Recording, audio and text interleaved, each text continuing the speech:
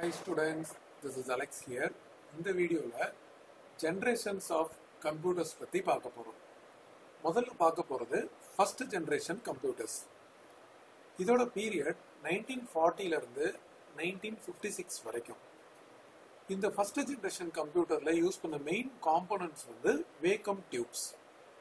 இந்த first generation computersோட characteristics or advantages and disadvantages அப்படின்றத பத்தி பார்க்கும்போது இது வந்து பிக் இன் சைஸா இருக்கும். ஏன்னா இந்த வேக்கம் டியூப்ஸ்லாம் யூஸ் பண்றதுனால அதோட சைஸ் வந்து ரொம்ப பெருசா இருக்கும். அண்ட் இந்த ஃபர்ஸ்ட் ஜெனரேஷன் கம்ப்யூட்டர்ஸ் வந்து ரொம்ப பவர் வந்து கன்சியூம் பண்ணும். அதுக்கும் ரீசன் வந்து இந்த வேக்கம் டியூப்ஸ் தான். சம்டைம்ஸ் இந்த வேக்கம் டியூப்ஸ் வந்து ஓவர் ஹீட் ஆகும்போது அது வந்து சரியா ஃபங்க்ஷன் ஆகாது. அதனால இந்த மால் ஃபங்க்ஷன்ஸ் வந்து அடிக்கடி ஏற்படும். அண்ட் இந்த ஃபர்ஸ்ட் ஜெனரேஷன் கம்ப்யூட்டர்ஸ்ல நம்ம மிஷின் லாங்குவேஜ் வந்து யூஸ் பண்ணோம். ஸோ மிஷின் லாங்குவேஜ் அப்படின்னும் போது only machine can understand. For example இப்போ இந்த பைனரி கோட்ஸ்லாம் இருக்கு. ஸோ அதெல்லாம் வந்து மிஷின் வந்து அண்டர்ஸ்டாண்ட் பண்ணோம். ஸோ அதை தான் நம்ம இன்புட்டாகவும் கொடுப்போம், அவுட்புட்டாகவும் நம்ம எடுப்போம். So some of the examples of the first generation computers பார்த்தீங்கன்னா ENIAC, electronic numerical and integrator and calculator. Electronic numerical integrator and calculator. அதே மாதிரி EDVAC, அதுக்கப்புறம் UNIVAC1. ஸோ இதெல்லாம் some of the first generation computers. So இதுல இருந்து first generation computers வந்து எப்படி இருக்கு அப்படின்றது கிளியரா இருக்கும். So first generation computers அப்படின்றதோட period வந்து 1940 ல இருந்து 1956 வரைக்கும். அதில் யூஸ் பண்ண மெயின் காம்போனன்ட்ஸ் வந்து வேக்கம் டியூப்ஸ். இது வந்து பிக் இன் சைஸா இருக்கும், நிறைய பவர் கன்சியூம் பண்ணும், அது ஓவர் ஹீட் ஆகுறதுனால மால் ஃபங்க்ஷன் ஆகும். அதுக்கப்புறம் மிஷின் லாங்குவேஜ் வந்து யூஸ் பண்ணுவாங்க. Machine only can understand. அதே மாதிரி சம் ஆஃப் தி எக்ஸாம்பிள்ஸ் வந்து ENIAC, EDVAC, அதுக்கப்புறம் UNIVAC1. இதெல்லாம் some of the examples of the first generation computers. அடுத்து நம்ம பார்க்க போறது செகண்ட் ஜெனரேஷன் கம்ப்யூட்டர்ஸ். ஸோ இந்த செகண்ட் ஜெனரேஷன் கம்ப்யூட்டர்ஸோட பீரியட் 1956 ல இருந்து 1964 வரைக்கும். இந்த செகண்ட் ஜெனரேஷன் கம்ப்யூட்டர்ஸ்ல வந்து மெயின் காம்போனன்ட்ஸ் வந்து டிரான்சிஸ்டர்ஸ். ஸோ ஃபர்ஸ்ட் ஜெனரேஷன்ல யூஸ் பண்ண இந்த வேக்கம் டியூப்ஸை ரீப்ளேஸ் பண்ணி நம்ம டிரான்சிஸ்டர் யூஸ் பண்ணி நம்ம செகண்ட் ஜெனரேஷன் கம்ப்யூட்டர் டெவலப் பண்ணோம். ஸோ இதோட கேரக்டரிஸ்டிக்ஸ் பார்த்தீங்கன்னா இது வந்து first of all smaller in size compared to the first generation computers. First generation கம்ப்யூட்டர்ஸ்ல நம்ம பெரிய பெரிய வேக்கம் டியூப்ஸ்லாம் யூஸ் பண்ணோம். பட் அதெல்லாம் வந்து இந்த ஸ்மால் டிரான்சிஸ்டர்ல ரீப்ளேஸ் பண்ணனால இந்த கம்ப்யூட்டரோட சைஸ் வந்து comparatively smaller than the first generation computer. And இதுல டிரான்சிஸ்டர் யூஸ் பண்றதுனால லெஸ் ஹீட் தான் வந்து ஜென்ரேட் ஆகும். வேறஸ் நம்ம வேக்கம் டியூப்ஸ்ல வந்து மோர் ஹீட் வந்து ஜென்ரேட் ஆகும். இந்த செகண்ட் ஜெனரேஷன் கம்ப்யூட்டர்ஸ் வந்து லெஸ் பவர் வந்து கன்சியூம் பண்ணுச்சு compared to the first generation. ஏன்னா வேக்கம் டியூப்ஸ் வந்து நம்ம நிறைய பவர் தேவைப்பட்டுச்சு. பட் இந்த டிரான்சிஸ்டர் வந்து ரொம்ப ஸ்மாலர் சைஸ், அதனால இது வந்து லெஸ் பவர் வந்து கன்சியூம் பண்ணுச்சு. ஸோ ஆன் த ஹோல் இந்த செகண்ட் ஜெனரேஷன் கம்ப்யூட்டரோட பவர் கன்சப்ஷன் வந்து லெஸ். ஸோ இந்த செகண்ட் ஜெனரேஷன் கம்ப்யூட்டர்ஸ்ல வந்து நம்ம பஞ்ச் கார்ட்ஸ் வந்து யூஸ் பண்ணோம். ஸோ பஞ்ச் கார்டு அப்படின்னும் போது ஒரு டேட்டா இன்புட் கொடுக்கணும் அப்படின்னா அது வந்து பஞ்ச் கார்டு மெத்தட்ல நம்ம யூஸ் பண்ணோம். அண்ட் இந்த செகண்ட் ஜெனரேஷன் கம்ப்யூட்டர்ஸ்ல இருந்து தான் நம்ம வந்து ஆப்ரேட்டிங் சிஸ்டம் வந்து டெவலப் பண்ணோம். ஸோ ஃபர்ஸ்ட் ஆப்ரேட்டிங் சிஸ்டம் வந்து டெவலப் பண்ணோம். ஸோ அது மூலம் வந்து நம்ம batch processing and multi programming operating system இதெல்லாம் வந்து நம்ம யூஸ் பண்ணோம். அண்ட் இந்த ஜெனரேஷன்ல வந்து நம்ம வந்து மிஷின் லாங்குவேஜும் யூஸ் பண்ணோம், அசம்பிளி லாங்குவேஜும் யூஸ் பண்ணோம்.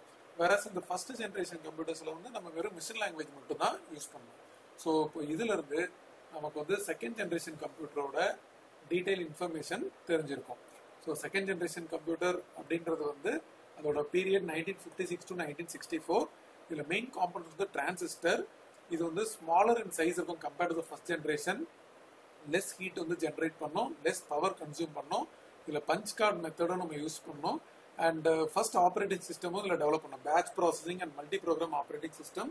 இதுல machine language as well as assembly language இது ரெண்டுமே நம்ம வந்து யூஸ் பண்ணோம். அசம்பிளி லாங்குவேஜ் அப்படின்றது ஹியூமன் கேன் அண்டர்ஸ்டாண்ட், அந்த ஃபார்ம்ல இருக்கும். வேற மிஷின் லாங்குவேஜ் அப்படின்றது வந்து இந்த பைனரி கோட் மாதிரி only machine can understand.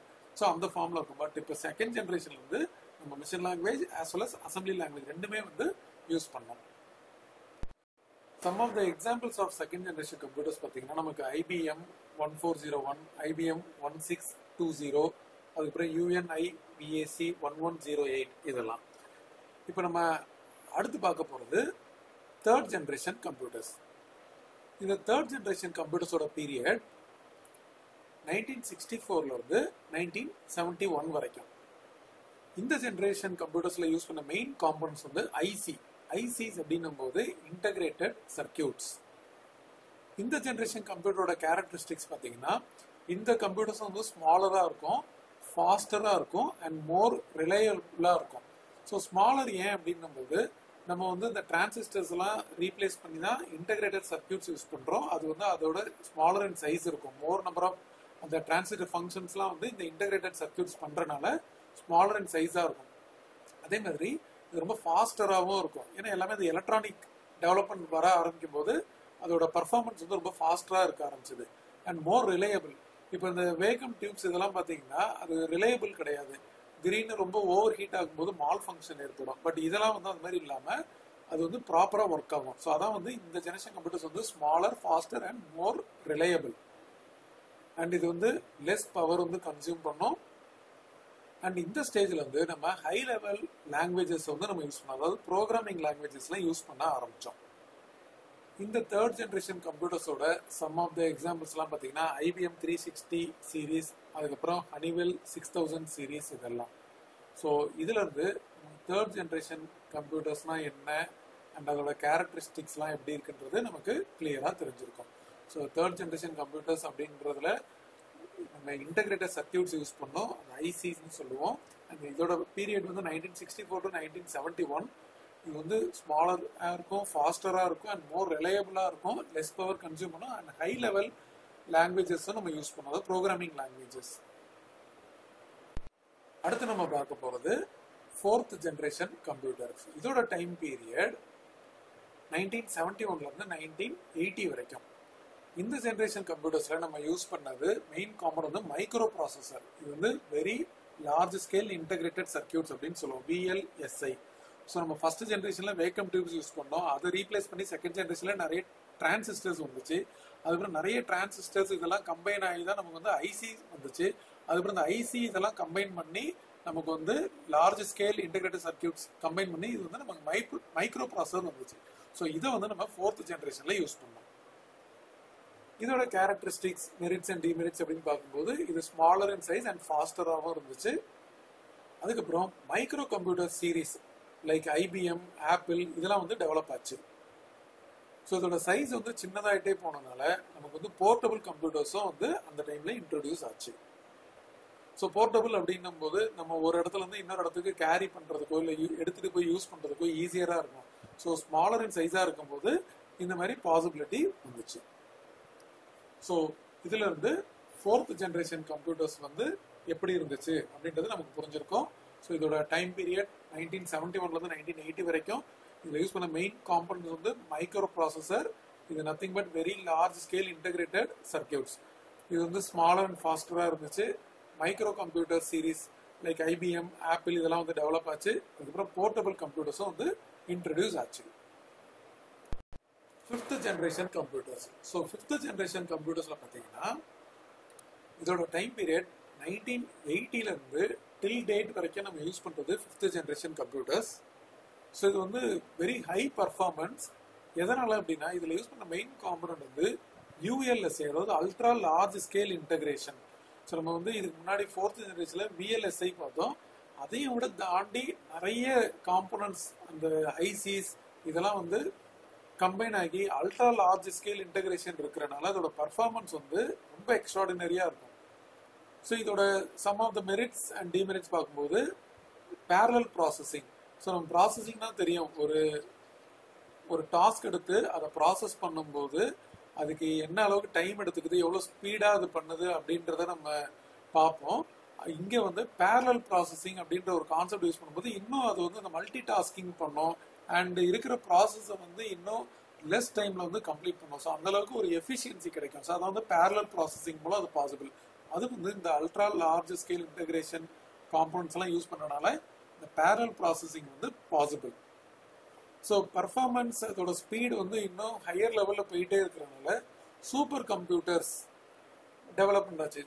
And ஹியூமனால பண்ண முடியாத ஒரு பெரிய டாஸ்க் ஆர் ஒரு பிக் கால்குலேஷன்ஸ் இதெல்லாம் வரும்போது இந்த சூப்பர் கம்ப்யூட்டர்ஸை யூஸ் பண்ணி ஈஸியாக நம்ம கம்ப்ளீட் பண்ணலாம். அண்ட் இந்த ஜென்ரேஷன்ல கம்ப்யூட்டரோட சைஸ் வந்து டிராஸ்டிக்கலி ரெடியூஸ் ஆச்சு. ஸோ நம்ம ஃபர்ஸ்ட் ஜென்ரேஷன்லாம் பார்க்கும்போது அதோட வெயிட்டே வந்து டன் கணக்கில் இருக்கும் and very large space occupy பண்ணும். கொஞ்சம் கொஞ்சமாக கம்மியாயிட்டே வந்தது. இந்த ஃபிஃப்த் ஜென்ரேஷன் வரும்போது அதோட சைஸ் வந்து ரொம்பவே டிராஸ்டிக்காக வந்து ரெடியூஸ் ஆயிடுச்சு. அண்ட் இந்த ஸ்டேஜில் வந்து கம்ப்யூட்டர் வந்து ஒரு இமேஜஸையோ கிராஃபிக்ஸையோ கூட வந்து ரெக்கக்னைஸ் பண்ணி அதை வந்து நம்ம டேட்டா எடுக்கிறதா இருக்கட்டும், ப்ராசஸ் பண்ணுறதா இருக்கட்டும், ஸோ அந்த லெவலுக்கு வந்து அது வந்து அதோட எஃபிஷியன்சி வந்து டெவலப் ஆச்சு.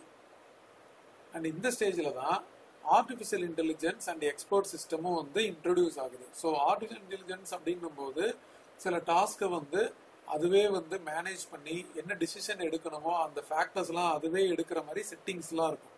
ஸோ அந்த அளவுக்கு அதோட பர்ஃபார்மன்ஸ், ஸோ அது ஒரு சில டேட்டாவை வந்து இன்புட்டாக எடுத்து அது வந்து செயல்படணும். ஸோ அதோட எஃபிஷியன்சி அதிகமாக இருக்கிறனால இந்த ஸ்டேஜில் வந்து இந்த artificial intelligence and expert system இதெல்லாம் வந்து உருவாக ஆரம்பிச்சுது. அண்ட் ஒரு ஹை காம்ப்ளெக்ஸ் ப்ராப்ளத்தை சால்வ் பண்ணுறதுக்கு decision making, logical reasoning, so அதுக்காகவும் இந்த ஃபிஃப்த் ஜென்ரேஷன் கம்ப்யூட்டர்ஸ் வந்து எம்ப்ளாய் பண்ணப்படுது. ஸோ இது மூலம் ஒரு ஃபிஃப்த் ஜென்ரேஷன் கம்ப்யூட்டர்ஸ் என்னென்னலாம் பண்ணுது, அதில் என்னெல்லாம் இருக்கு அப்படின்றது கிளியர் ஆயிருக்கும். ஸோ ஃபிஃப்த் ஜென்ரேஷன் கம்ப்யூட்டர்ஸ் அது வந்து 1980s டில் டேட் வரைக்கும் நம்ம யூஸ் பண்ணுறது ஃபிஃப்த் ஜென்ரேஷன் கம்ப்யூட்டர்ஸ் தான். அதுலேயே நிறைய டெவலப்மெண்ட் நடந்துகிட்டே இருக்கு. ஸோ இதில் வந்து நம்ம யூஎல்எஸ்ஐ யூஸ் பண்ணுறோம், ultra large scale integration. And இது வந்து பேரல் ப்ராசஸிங் பண்ணோம், சூப்பர் கம்ப்யூட்டிங் பண்ணோம். கம்ப்யூட்டரோட சைஸ் வந்து டிராஸ்டிக்கலி சின்னதாக இருக்கு. இமேஜஸ் அண்ட் கிராஃபிக்ஸை ரெக்கக்னைஸ் பண்ணோம். Artificial intelligence and expert system introduce ஆயிருக்கு. And high complex problem including decision making, logical reasoning இதெல்லாம் வந்து சால்வ் பண்ற அளவுக்கு அந்த கம்ப்யூட்டருக்கு கேப்பபிலிட்டி இருக்கு. அடுத்தது sixth generation computer. So sixth generation computer அப்படின்றது வந்து அது ஒரு ஃபியூச்சர் ஜென்ரேஷன். ஸோ இதில் வந்து நம்ம மெயின் காம்பனன்ட் என்ன யூஸ் பண்ண போறோம்னா இது almost similar to the fifth generation component தான். பட் அதோட பர்ஃபார்மன்ஸ் வந்து இன்னும் ஹையராக இருக்கும். அண்ட் ஈவன் தோ இது வந்து ஒரு ஃபியூச்சர் ஜென்ரேஷனாக இருந்தாலும் அதில் இருக்க சம் ஆஃப் த ஃபியூச்சர்ஸ் வந்து ஆல்ரெடி வந்து எக்ஸிஸ்ட் ஆகுது, இன்னும் வந்து டெவலப்மெண்ட் ஸ்டேஜில் இருக்குது. இதோட some of the merits and demerits and இதோட கேரக்டரிஸ்டிக்ஸ்லாம் என்னன்னு பார்க்க போகிறோம். பேரலல் அண்ட் டிஸ்ட்ரிபியூட்டட் கம்ப்யூட்டிங் அப்படின்ற கான்செப்ட் இருக்குது. ஸோ ஆல்ரெடி நம்ம பேரலல் ப்ராசஸிங் பார்த்தோம். இதே மாதிரி டிஸ்ட்ரிபியூட்டட் கம்ப்யூட்டிங் அப்படின்ற ஒரு கான்செப்டும் வச்சு இன்னும் அதோட எஃபிஷியன்சி வந்து ஹையர் லெவலில் இருக்குது. ஸோ ஃபிஃப்த் ஜென்ரேஷனை கம்பேர் பண்ணும்போது இன்னும் கம்ப்யூட்டர்ஸ் வந்து ஸ்மார்ட்டராகவும் ஃபாஸ்டாகவும் இன்னும் ஸ்மாலராகவும் இருக்கு. ஸோ ஆல்ரெடி நம்ம ஃபிஃப்த் ஜென்ரேஷனில் ஆர்டிஃபிஷியல் இன்டெலிஜென்ஸ் அது வந்து இன்ட்ரடியூஸ் ஆச்சு. பட் இந்த சிக்ஸ்த் ஜென்ரேஷனில் அது இன்னும் கொஞ்சம் அட்வான்ஸ் ஆகி ரோபாட்டிக்ஸ் டெவலப்மெண்ட்ஸ் எல்லாம் வந்து நடக்குது. இன்னொரு இம்பார்ட்டண்டான ஒரு ஃபீச்சர் என்ன அப்படின்னா natural language processing. So ஹியூமனோட languages வந்து அது ரெக்கக்னைஸ் பண்ணுது, சம்டைம் அது வாய்ஸ்லேருந்து டெக்ஸ்டாக மாற்றுறது. ஸோ இந்த மாதிரி சில ப்ராசஸ்லாம் வந்து பண்ண ஆரம்பிக்குது. அதில் மோஸ்ட் ஆஃப் தம் வந்து இப்போவே வந்து எக்ஸிஸ்ட் ஆகுது. ஸோ ஹியூமன் லாங்குவேஜ் இல்லை நேச்சுரல் லாங்குவேஜை வந்து ப்ராசஸ் பண்ணுற அளவுக்கு சிக்ஸ்த் ஜென்ரேஷன் கம்ப்யூட்டர்ஸ் இருக்கு. அண்ட் வாய்ஸ் ரெக்கக்னிஷன் சாஃப்ட்வேரும் இந்த ஸ்டேஜில் வந்து டெவலப் ஆகுது. ஸோ ஒரு வாய்ஸ் வந்து அதை ரெக்கக்னைஸ் பண்ணி அது என்ன ஃபங்க்ஷன் நம்ம கமாண்ட் கொடுக்குறோம் அப்படின்றத அதை எக்ஸிக்யூட் பண்ணோம். ஸோ இது மாதிரி நிறைய ஃபியூச்சர்ஸ் வந்து இந்த சிக்ஸ்த் ஜென்ரேஷன் கம்ப்யூட்டர்ஸ் வந்து பண்ணோம். ஸோ இதுல இருந்து உங்களுக்கு சிக்ஸ்த் ஜென்ரேஷன் கம்ப்யூட்டர்ஸ் வந்து என்னெல்லாம் பண்ணோம் அப்படின்றது கிளியர் ஆயிருக்கும்.